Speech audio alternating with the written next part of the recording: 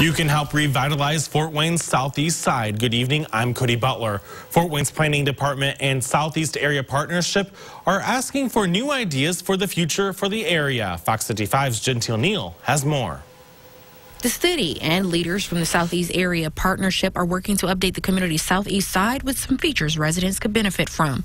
Nathan Thomas hopes dine-in restaurants are a part of the plan. I don't think it's fair to the people that live on the south side of Fort Wayne that we have to travel out west or out north just to have, good dining. I also think we need an increase in grocery stores as well. Some residents say even though there are restaurants, you can't sit and eat.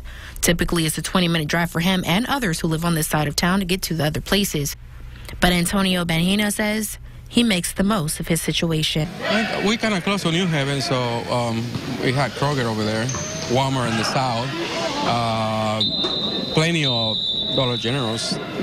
So I don't think we need to travel that far. The Southeast Area Partnership wants to bring in more resources like restaurants and additional retail options to enhance the overall quality of life.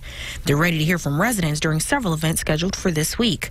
The first event, which is called the Kickoff, takes place tomorrow. What would you like to see more of in Southeast Fort Wayne? Need to see more sit-down restaurant where you go and you sit down, so restaurants over this way, and more productive jobs over this way, and more things for the kids to do. During the kickoff, residents will be asked to share their ideas for housing, retail, commercial, light industrial, and infrastructure needs in Southeast Fort Wayne.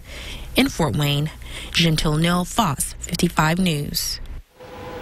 The Southeast Strategy Kickoff will happen tomorrow from 5 until 7. It will be in the former Kmart Plaza on South Anthony Boulevard.